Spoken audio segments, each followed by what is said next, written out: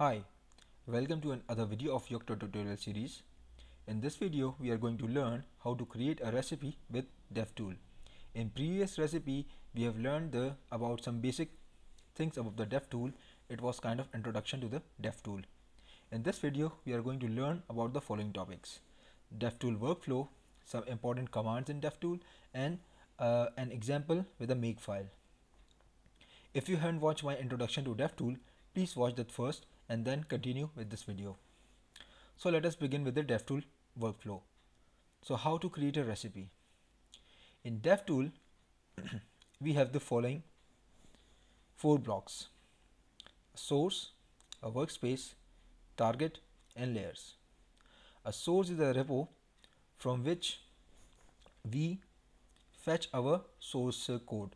For example, we have a source code somewhere, for example in a Git or somewhere else, from where we fetch that source.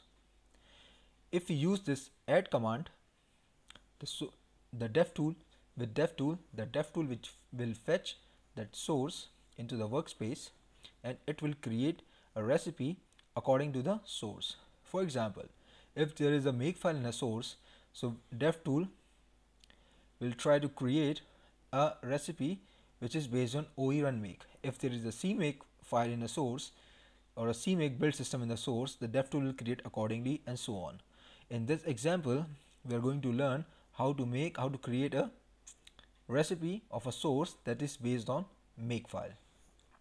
Then when the source is fetched here and the Devtool will create a recipe, then we can run the build command to build the recipe, same as we do in Bitbake. So for example, in Bitbake we do Bitbake and the name of the recipe to build, but in here we will do Devtool build and the name of the recipe that we have created.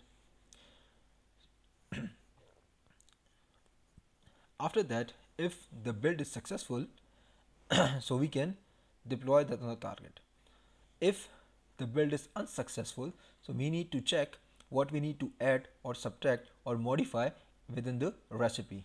So then after that, if the build is successful, we can test our build into the target system using deploy-target. In our case, the target is BeagleBone Black. So we will deploy our target to the BeagleBone Black, and then we will run our final output or some kind of binary file that we have as output, a bin file or some code or some util that we have just compiled or we have just built using Devtool. We can check that on our target using deploy-target. After that, if we are satisfied and we are certain that it is working properly, then we can undeploy, and that binary or that final output will be removed from the target. After doing everything, when we are certain, then what we can do is we can finish our task. What does finish mean? Finish means that we need to place that particular recipe that we have created into the layer system, and we will remove it from the workspace. There are some arguments that we need to give to add, to deploy target, undeploy target, and finish. That we will learn further in this video.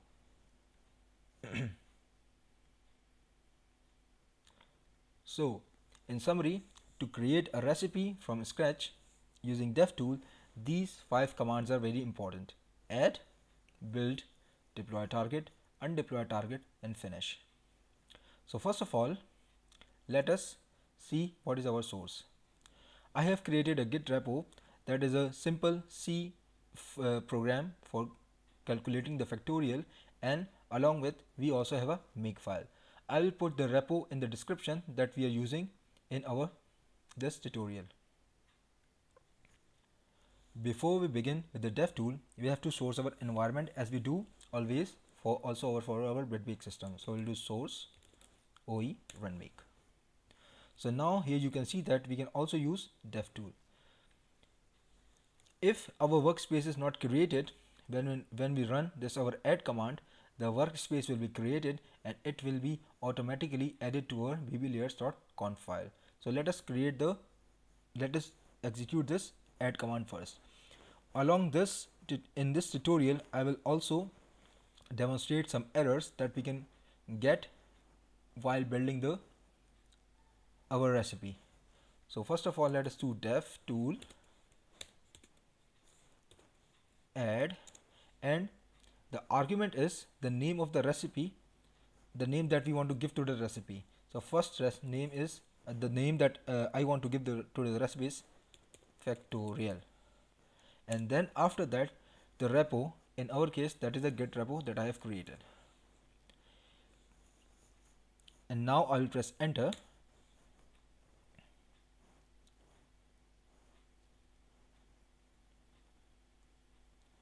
You can see that we got an error here.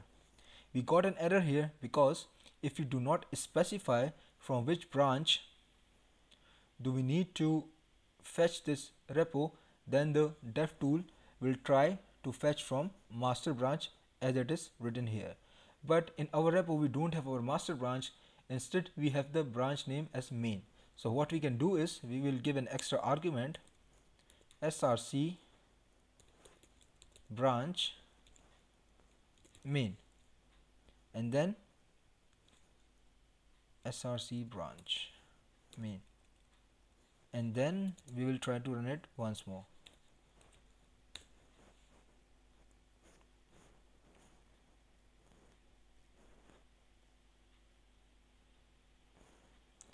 So as you can see that this time it has built and it has added and created this factorial underscore get.bb recipe. Now what we can do is we will see our bblayers.conf.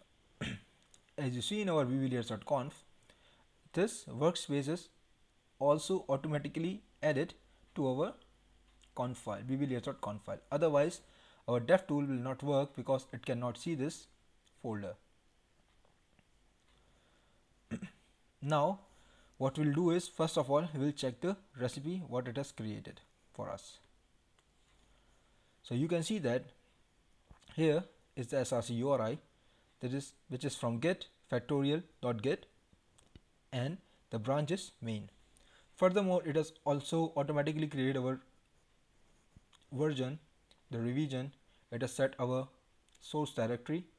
You can see here we have these three build processes: to configure, to compile, and install.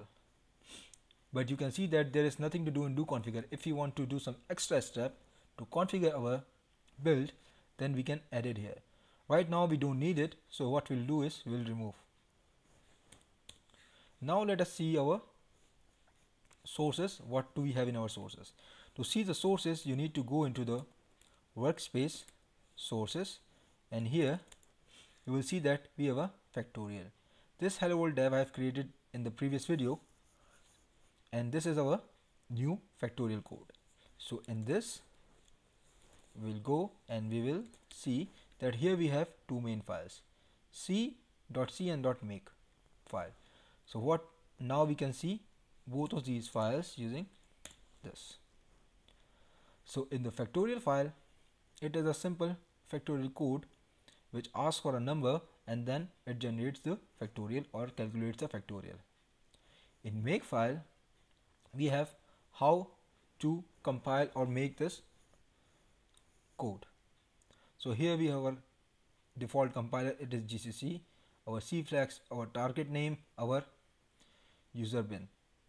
If you don't know how Makefile works, please watch my video on creating recipe with Makefile, which is without DevTool. So now what we'll do is, first of all, we will simply try to build the recipe. To build the recipe, we need to run devtool build factorial.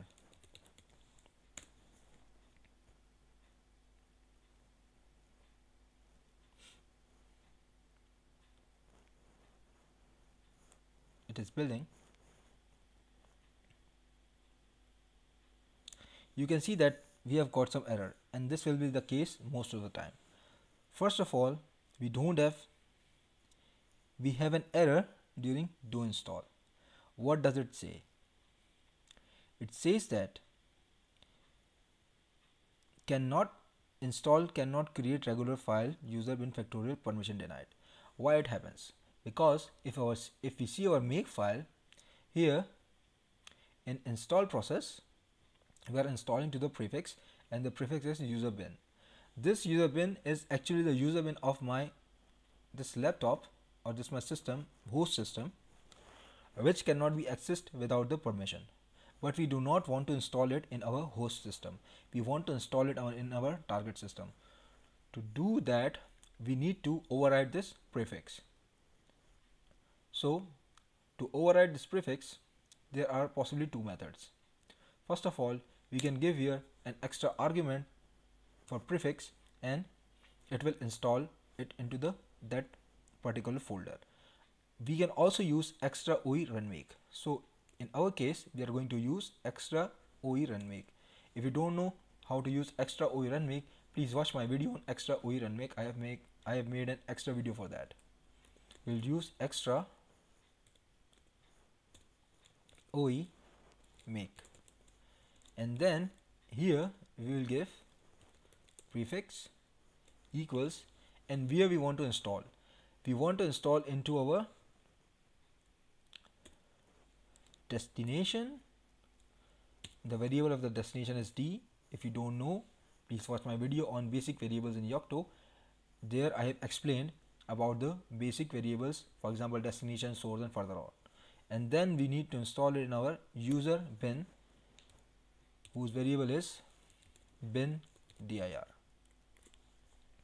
So now here we have overwritten this prefix variable, which is now in the destination folder. Now what we will do is we will run it once more.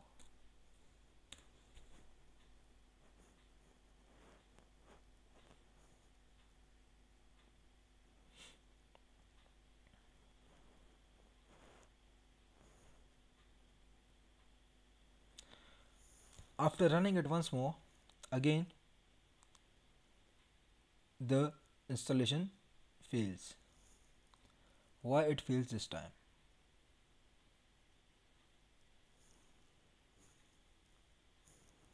It says cannot create regular file user bin, no such file or directory. What we need to do is, before we install our binary into user bin, we need to create it. So how we create it?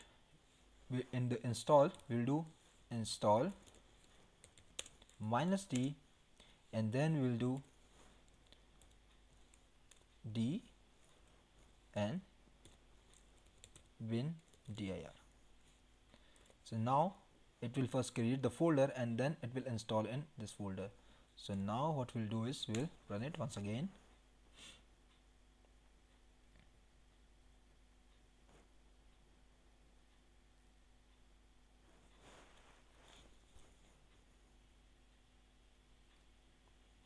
As you can see that once again we got an error.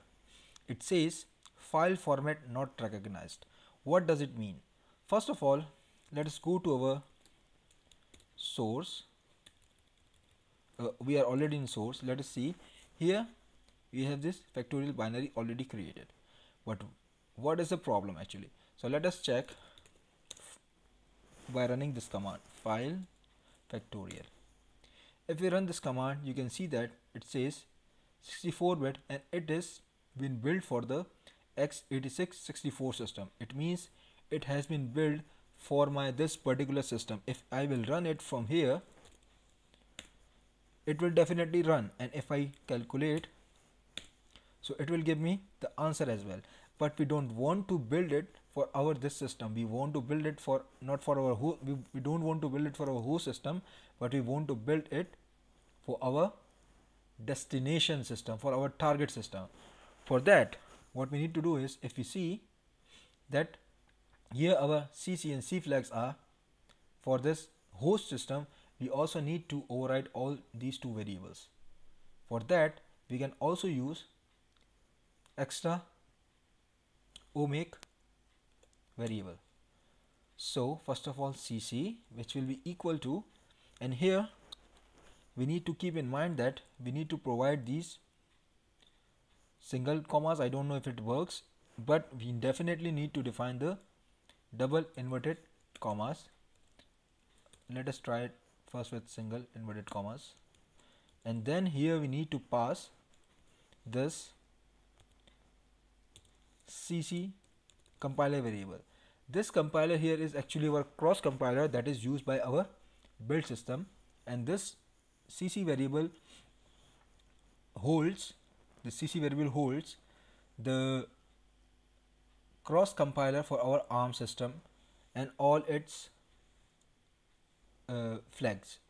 Now we need to give cflags, and also with cflags we need to provide this cflags variable of our target system. Now let us compile it, build it once more.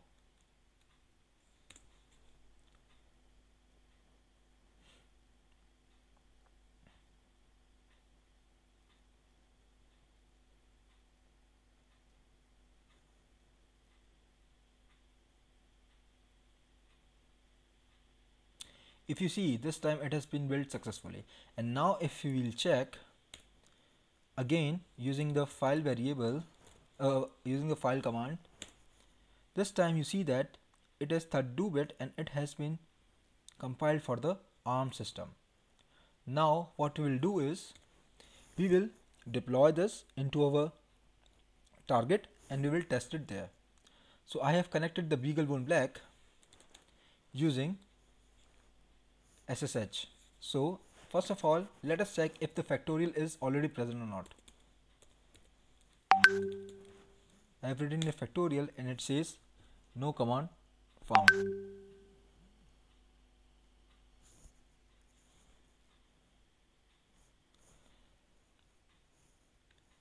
This time now we will deploy